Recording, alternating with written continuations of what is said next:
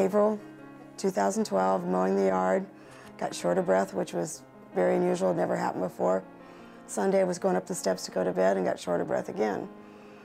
So I said, I need to see the doctor. So Monday I had an appointment, walked across the street from the office where I worked to the doctor's office, felt myself getting short of breath, passed out, smacked my head face first on the sidewalk. For some reason I decided to be stubborn and wait for my husband Mike to come get me and take me to the hospital. She was, wide awake and very aware, and so took her to the hospital, and they did a CT scan with contrast and found bilateral pulmonary emboli. My family was there and things seemed to be going okay when it started going downhill. They did a CAT scan, found a brain bleed. So, I don't know if it was that night or the next night, I went to surgery for that. And came out and told my husband they didn't know if I was going to make it or not. I was devastated. I still think about it. Somewhere in that point, they realized that I had a airway obstruction. Trachea basically collapsed. So in order to breathe, they put a trach in. So they sent me to Dr. Maronian here at university. She didn't want to go through her life with a tube in her windpipe. She wanted to be normal again. So then we had to figure out some reconstructive options.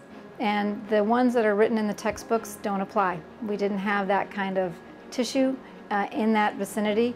So that's when I had to involve Dr. Zender to ask for his assistance in being more creative. One of my colleagues had used a technique to reconstruct a couple of people with smaller defects, but a similar concept, where he would implant some cartilage from the ear and sort of layer it, or lay it together, stack it together, to get anywhere from 3 to 5 centimeters of length of basically composite graft to reconstruct the windpipe. What they said they would do is take a piece of cartilage out of each ear, take that cartilage, open up, make an incision in her arm, place those cartilage pieces on top of the fascia, and allow them to establish their own blood flow. Then I harvest that skin, sort of a rectangular piece with the cartilage underneath. I also take the fascia that's sandwiched sort of on the deep side of that tissue. I take the radial artery and the veins that accompany it, and just like a kidney transplant, I bring that tissue up and I suture it into the windpipe after I've opened it up with Dr. Maronian's help. When you start to look at the similarities in terms of the type of tissue, both require cartilage to reconstruct it so that it has a rigid skeleton, and the ear, especially the bowl part of the ear, has a very nice shape that matches what we need in the front portion of the windpipe wall. It's phenomenal when you look at it. These people are just purely dedicated people, and those are the people in the system that make it work. It's not just a job, it's something they have a passion about.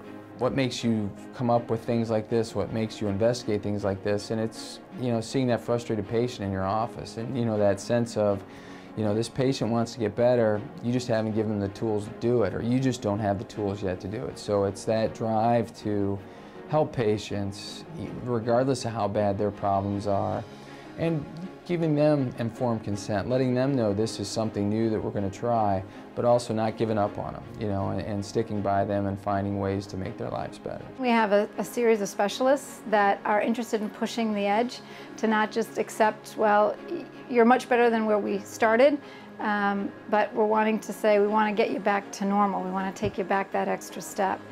University Hospitals has brought those people together, and then we're fortunate that it also creates an environment of collaboration so that we can talk about these difficult patients and find unique solutions. Sleeping good, walking, talking, breathing, it's all good. It's amazing, truly amazing.